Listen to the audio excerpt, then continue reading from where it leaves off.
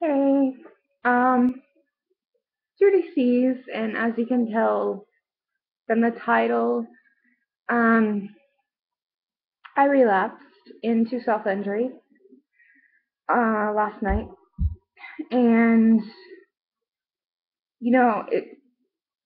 I wanted it for so long. Like there were triggers, and I did all I could do.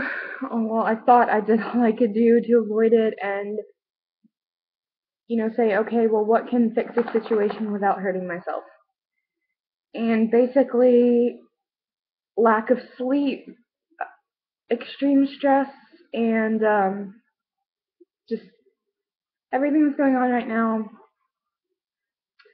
I basically made myself talk myself into it because, as I said in one of my other videos, one of the ways I avoid it is I go and look in the mirror and say, okay, I want to cut because of this, and this is what I want to do, and this is what I believe it's going to fix.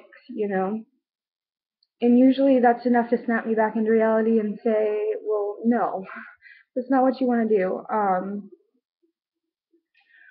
But unfortunately, it was not enough, and I wound up just making it make sense in my head and out loud that it was going to fix things, it was going to help me, and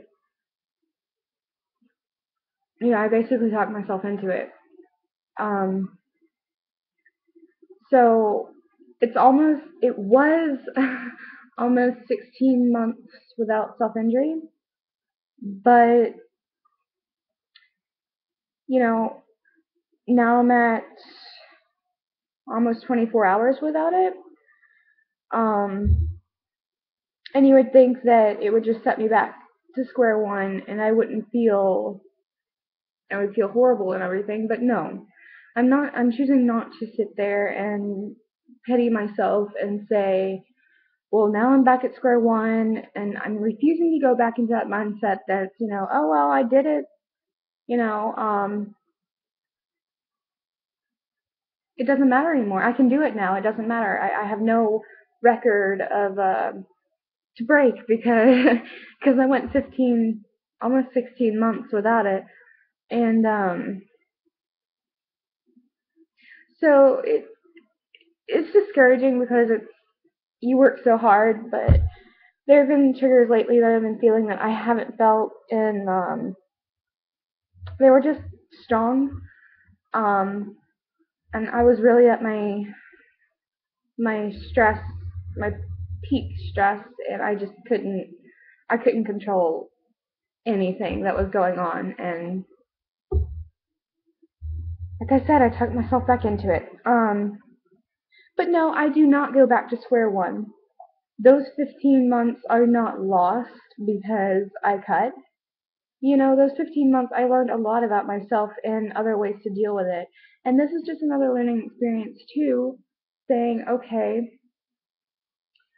you need to manage your stresses better, and I should have called somebody. I should have talked to somebody, but I didn't, you know. And I've actually cut back on therapy, and I'm not going every week. I'm going every other week. And a lot of things have happened, and I knew that I probably should have gone back to once a week at least, but I didn't. I chose not to, and I thought I had everything under control, and it's a reality check saying, I'm human. I make mistakes, and I do need help. I can't I can't do everything on my own. So I'm actually in pretty good spirits today. Honestly, it wasn't that bad, but it doesn't matter how bad it is. I did it, and but I don't want you guys to feel discouraged or anything because it's a learning experience. Just grasp onto the positives and don't worry about everything else. So relapse is relapse, and I will continue to go as long as I can before another one, and maybe I'll never have another one. That would be great, but I'm human, and I'm okay with that.